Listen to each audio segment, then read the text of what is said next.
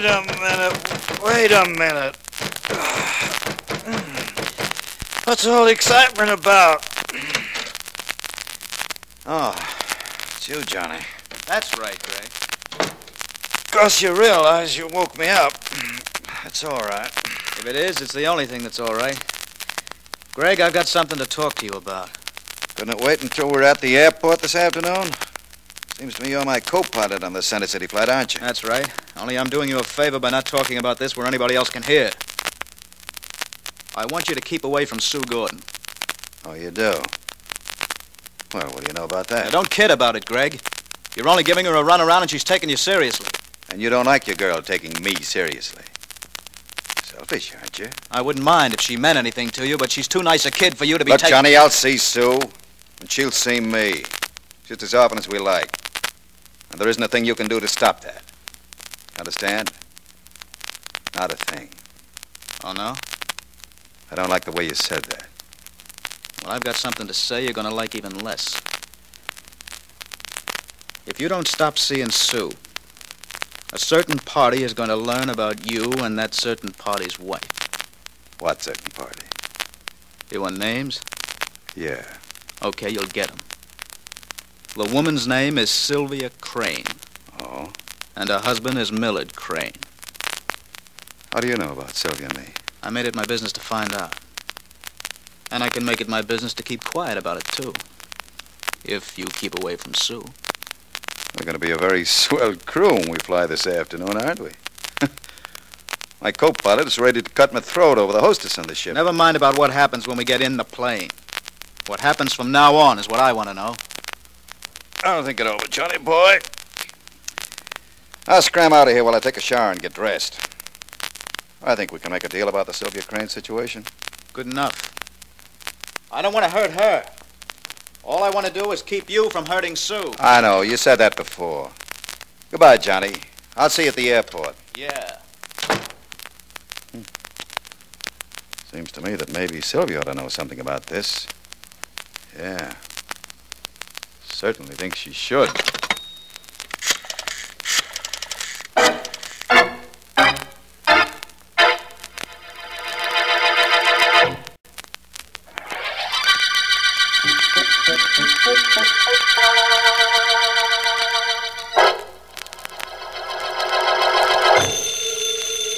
Shall I get it, Sylvia, dear? Don't bother, darling. Go on with your packing. I'll take it. Hello? Sylvia, this is Greg.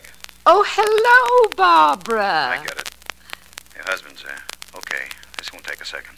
Listen, we'll have to watch our step for a while. I'll explain why I want to see you. Why, certainly, Barbara. Luncheon tomorrow at the Barton Room. I'll be there. Goodbye. What did Barbara want, Sylvia? Oh, luncheon tomorrow, Millard, that's all. I'll help you finish packing. You won't need more than one shirt, will you, Millard? I think not, darling. I'll pack the other things I need myself. I'm going to miss you, dear.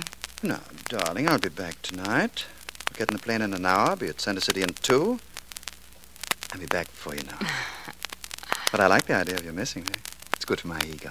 If you knew how much I miss you, you'd never be able to get your hat on. Ooh, that reminds me. One hat needed. Oh. In the closet, dear, please. Sure. Hope you close the deal, darling. It won't be any trouble. I still don't see why you don't send one of your men. That's what they're for, isn't it? Here's your hat. Thank you, dear. Yes, I have salesmen and good ones. But this is one thing I'm going to take care of myself. All by myself. Hurry back, darling. And please take care of yourself. Oh, I will, Sylvia. Don't worry about that. And I'm not only going to take care of myself, I'm going to take care of somebody else, too.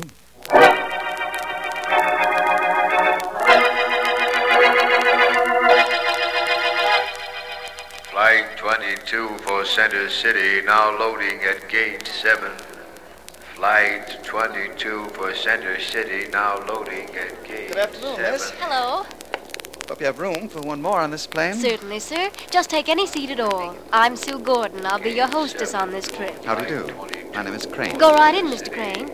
I think you'll find most of the other passengers already aboard. We're about to take off. Yes, I see the pilot and co-pilot coming now. Thank you, Miss Gordon. I'll see you on the flight. Righto, Mr. Crane. Hello, Johnny. Hi, sweets. Customers all on board? Practically a full house. Matter. All over me, Sue? Of course, Greg. How are you? Leave her alone, Greg. I warned you about bothering Sue, didn't I? She's the only one who knows whether it's a bother or not, Johnny. She knows. Believe me, she knows. I like the way she said that. Come on, Johnny. Let's get this plane started. Okay. I'll see you in a little bit, Sue. Do that, Johnny, please. Duck your head, low bridge. Don't worry about me. You're going to have enough trouble looking out for yourself. Come on in. Tell me all about it, lad. What's going to scare big bad me? Skip it. Let's get the plane warmed up. Thanks for telling me my business, but go ahead with the checking. Left and right engine. Gas electric valve set. Check. Control tabs. Set. Mixture control. Idle off. Props. Low pitch. Gyros, altimeters. Set. Battery switch. On. Hold it. Spring held, boy. Spring held. Okay. Ignition switch. On. Here we go with engine number 1.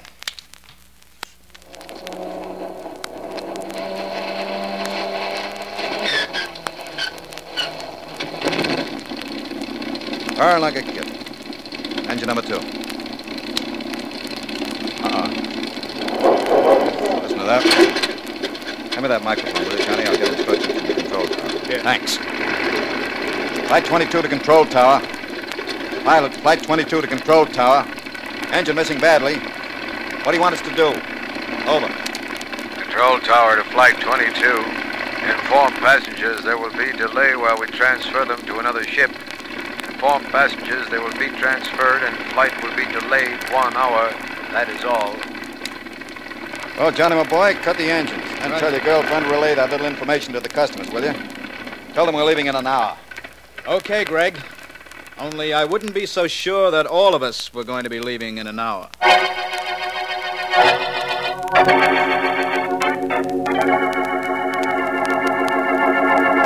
What I want to know is this, Miss Deering. Are you happy in your work? In my work? Yes, Vance, I'm very happy. A job with the greatest private investigator in the country? Who wouldn't be happy? You'll forgive me for momentarily reveling in that compliment and secondarily questioning the sincerity of it.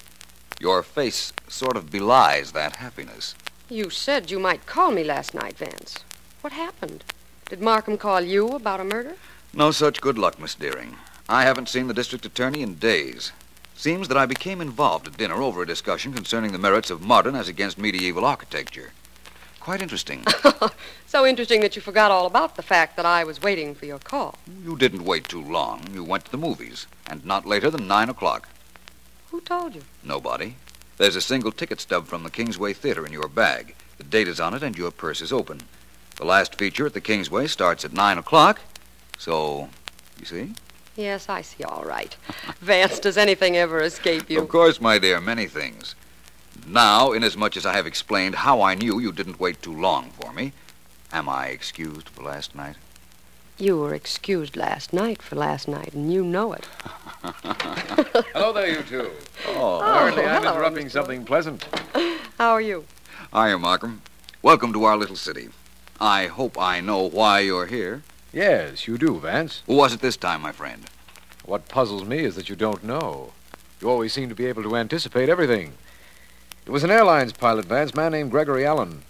I was on my way to the airport and dropped by to pick you up. I'm glad you did. What are the particulars, Markham? Well, from what we've been able to gather so far, this Allen was kind of a ladies' man. Oh? He had a romance going with the airplane hostess, Sue Gordon, and this was resented by her boyfriend, his co-pilot, Johnny Taylor. That sounds like a nice, happy crew. Remind me to travel by train hereafter. Oh, that isn't all. The dead man also was going around with a woman named Sylvia Crane, and her husband was aboard the plane. You're going a little too quickly for me, Markham. Was Mr. Gregory Allen killed in the plane? No. It seems that when he was about to take off, one of the motors went bad, so everyone was to be switched to another plane. That would have meant a delay of about an hour, so Allen went into the pilot's room in the administration building, and that's where his body was found, in the pilot's room, with the lights out. The murderer probably turned them out to delay the finding of the body. When did all this happen, Markham? Not 15 minutes ago. I've had all the passengers held, although they're all quite anxious to get to their destinations. Good. You had the co-pilot and the hostess held, too, I imagine. Of course, Sergeant Heath is there now. In that case, Markham, I might say that within a half hour we should be there, too. Good day, Miss Deering.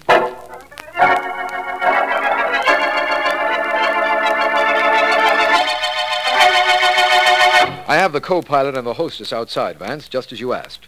Are you ready to question them now? Not at the moment, Markham. I want to look around this murder room a bit. Of course. This room was built for tall men, Markham. The top shelf on that bookcase is out of the reach of an ordinary-sized man. Pilots are generally tall, Vance, and only pilots were permitted in here. Yes, I know. That light switch is back pretty far and very high on the wall. And even the easy chairs seem to be built to accommodate long-legged individuals. No question about that. Tell me, Vance, how long do you want the passengers held? Some of them are complaining about being held up. Well, I don't believe I'll have to see them all, Markham. Although I'll know better after I talk to the co-pilot. Ask him to come in, will you, please? The hostess, too? Might as well. Right, Vance. The co-pilot's name is Johnny Taylor, and the hostess is Sue Gordon. I'll tell them to come in.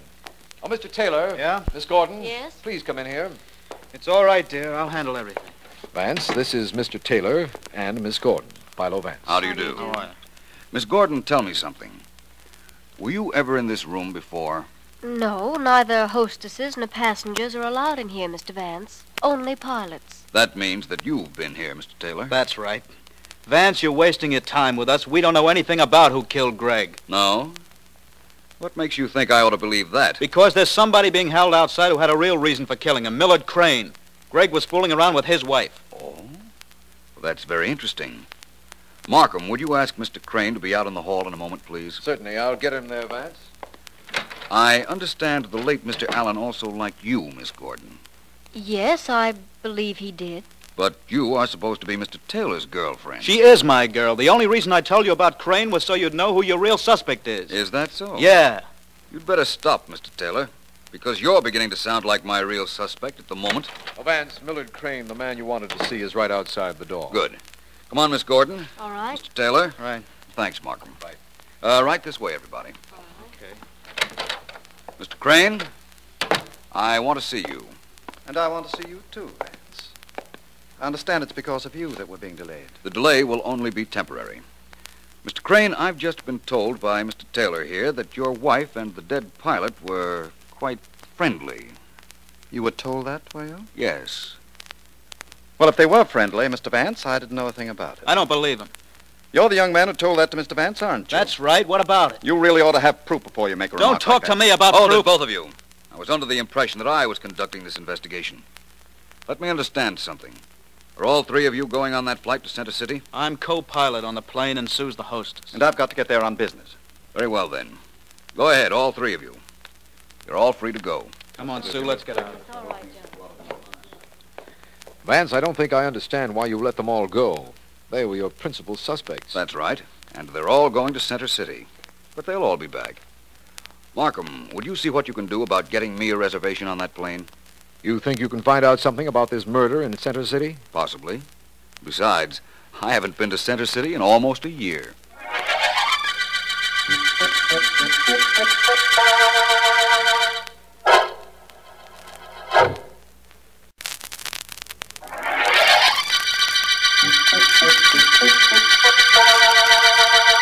This is District Attorney Markham. The flying murder case opened when Airlines pilot Greg Allen was stabbed in the pilot's room at the airport. Philo Vance's suspects include Sue Gordon, Airlines hostess, her boyfriend, co-pilot Johnny Taylor, and Millard Crane, whose wife was friendly with the dead man. Vance took a plane trip to Center City with all three suspects, but has returned to town where he is again in the airline's administration building, questioning Johnny Taylor and Sue Gordon. You see, Mr. Taylor and Yes. Miss Gordon, Yes? there isn't anything I can ask you that would help me. But I am quite certain that there is something that you can tell me that will be important. I don't know who murdered Greg, Mr. Vance. If I did, I'd tell you. Believe me, I would. At the moment, I'm not quite as anxious to have you tell me who murdered him as I am to have you supply me with some proof. What does that mean, Vance? It means I think I know who killed Mr. Allen. Now, where are you going, Miss Gordon? Stop! Sue. They can't make me talk. I won't let them. I'm going to get out of here.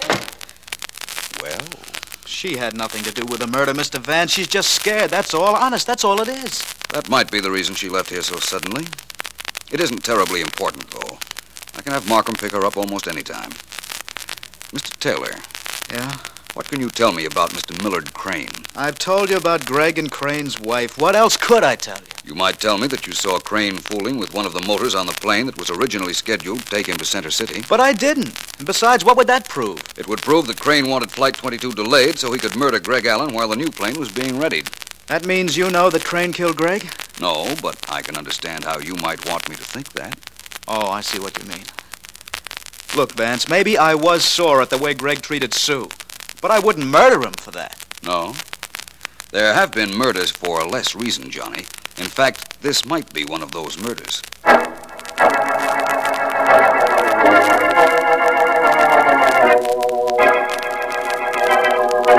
You haven't told me anything about your trip to Center City, Millie, darling. Was it successful?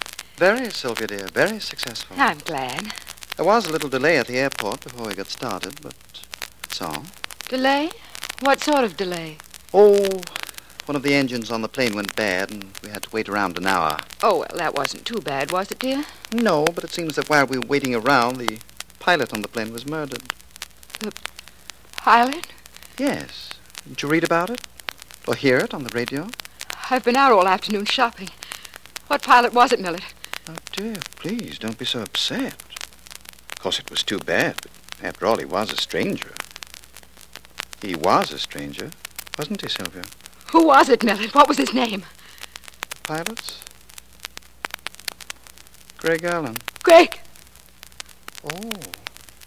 You knew him? How unfortunate. For him. Millard, did you know I knew Greg Allen? Did you? Maybe. You did know it, Millard. You killed Greg. Now, please, dear. You're hysterical. Of course I'm hysterical. Greg didn't. You killed him. You killed him. I wouldn't say I killed him. Philo Vance and the police have 3 suspects. Of course, I'm one of them. But the other 2, Johnny Taylor and Sue Gordon, both had pretty good reasons for killing Greg. I don't care how good their reasons were. They didn't kill him. You did. Sylvia, dear. You were the principal motive if any of the 3 of us killed your friend Greg. And if, as you believe, I killed him, it would be only a self-preservation for me to kill you, too. You wouldn't dare. I'll tell... Oh. Yes, dear? You were saying? Nothing. I'd better answer the door. I think you'd better control yourself and wipe away those tears. Oh. Don't you? I'll be in the library. Good evening, Mrs. Crane. Why, yes. Mrs. Crane, I'm Philo Vance. Is your husband at home? Why, yes. Would you please tell him I'm here? All right, Just one moment, Mrs. Crane. Yes. I notice you're upset. I hope not too upset to corroborate one fact. What is that? Were you and a man named Greg Allen friendly? I'll tell Mr. Crane you're here. Thank you, Mrs. Crane.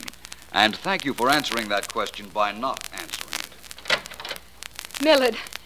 Millard, dear. Come in. I didn't mean to interrupt you, dear, but Philo Vance is here, and he wants to speak to you. Well, ask him to come in. I've nothing to hide. Come in, Mr. Vance. Hello, Mr. Crane. Sorry to have to drop in on you like this, but it was important. Yes, Mr. Vance? Mr. Crane, you took a plane to Center City today. Why? I had business there. That's the only reason? Of course. Did you transact your business, Mr. Crane? Yes, as a matter of fact, I did. Why? Oh, nothing.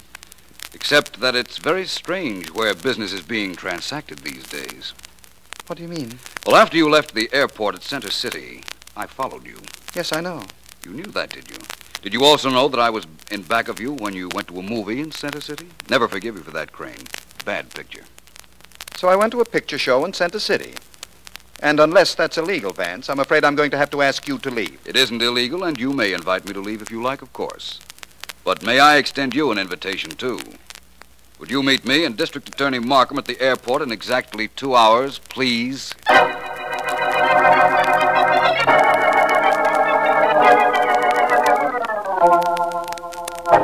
Bring in that airplane hostess, Miss Williams, and then come back here to take notes, please. Yes, Mr. Markham. Miss Gordon, come in, please. Very well. Sit down, Miss Gordon. Yeah, that's better. Now then, I have a list of several questions I want to ask you. Miss Williams will take down your answers, so please remember to tell the truth. What do you want to know, Mr. Markham? I've already told you why I ran away from Mr. Vance at the airport. I was afraid he'd have me arrested, and I didn't want to be arrested. You're not arrested, Miss Gordon, merely held for questioning. If your answers are satisfactory, you may be released. Now, tell me, were you ever in the room where Greg Allen was found dead? Never. That room was only for the pilots. Nobody else was allowed in. I told Mr. Vance that. I just wanted it on the record, that's all. Now, another question. Did you hate Greg Allen because his intentions were not serious? No, I didn't. I couldn't hate him. I imagine Johnny Taylor knew that, too. What's that? Nothing. Just thinking out loud. Mr. Markham, what's the reason for these questions? The real reason, I mean. You want the truth, Miss Gordon? Of course. Well, then, ask Philo Vance. We're going to meet him at the airport now, and I have a hunch that this case might hang on your answers to these questions.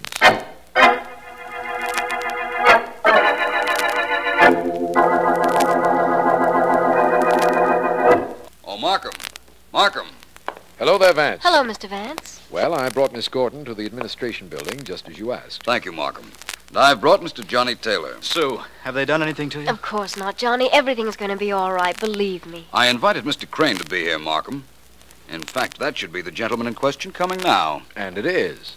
Hello there, Mr. Crane. Well, let's get this over with. I'm here. Somebody please tell me why. I will, Mr. Crane. Now listen, everyone, please. We're standing at the door of the pilot's reading room. In this room, Greg Allen was stabbed to death. Is that supposed to be news, Vance? Hardly. For purposes of my own, I find it necessary to bring you all here. The lights in the pilot's reading room are off. I'm going to open the door leading to it now. Now, this is beginning to be funny, Vance. I wouldn't start laughing just yet if I were you, Miss Gordon. I ask you all to look into the room from this doorway. That's a good trick if you can do it. The room's pitch black. You can turn on the lights if you like, Mr. Crane.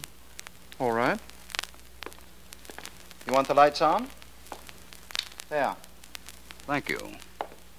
Now, Johnny, would you go in and turn them off? Sure. Is that all you want me to do? There. Close the door, Markham, please. Of course. Now what, Vance? Now, Markham, I have proof to convict the murderer of Greg Allen. Markham, you can arrest Mr. Millard Crane.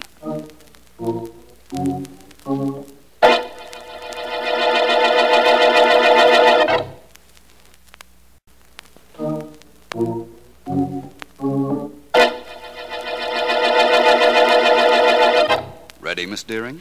With eagerness, anticipation, and everything else a secretary's supposed to have. No curiosity. Oh, well, that's standard equipment with gals, Vance. You know that. By the way, I think I know how you knew Crane was guilty. But I don't know what proof you finally got. Tell me first how I knew it was Crane. Oh, well, I think I followed that. He had no reason to go to that airport in the first place, inasmuch as his business trip was a phony, which you found out by trailing him to a movie in Center City. That's correct. And now you want to know about the proof. Well, for the purposes of our records, yes. Well, then, if that's the only reason, the explanation isn't important. After all, he has confessed, you know. And so has the mechanic he bribed to fix one of the engines on the plane Greg Allen was to fly. Vance, you know I'm dying of curiosity. That's different. In that case, listen. Who was allowed in the pilot's reading room? You mean where Greg Allen was killed? Mm-hmm. Nobody but pilots, of course. Everybody kept insisting that all through this case. That's right. But still, today, when we were out at the scene of the crime, and I asked Mr. Crane to please put on the lights, he walked into the dark room and, without a second's hesitation, snapped them on. Which meant that he'd been there before. Correct. The light switch was in an unusual position, way back on the wall. He'd been there to kill Allen, and after he killed him, he snapped off the lights to delay discovery of the body. Mm-hmm. When he turned on the lights for me, well, that was all the proof I needed. Oh, this was an unusual case, Vance. The principal suspect turned out to be the killer. Mm-hmm. The whole thing was awfully simple, though, wasn't it? Not that it isn't always after you explain it. Thank you, Miss Deering. For that, you may have the rest of the day off. Oh, thank you, sir. Of course, it's after 9 o'clock, but Thanks just the same. I think I'll go wash up, inasmuch as Mr. Millard Crane is all washed up, and so is the flying murder case.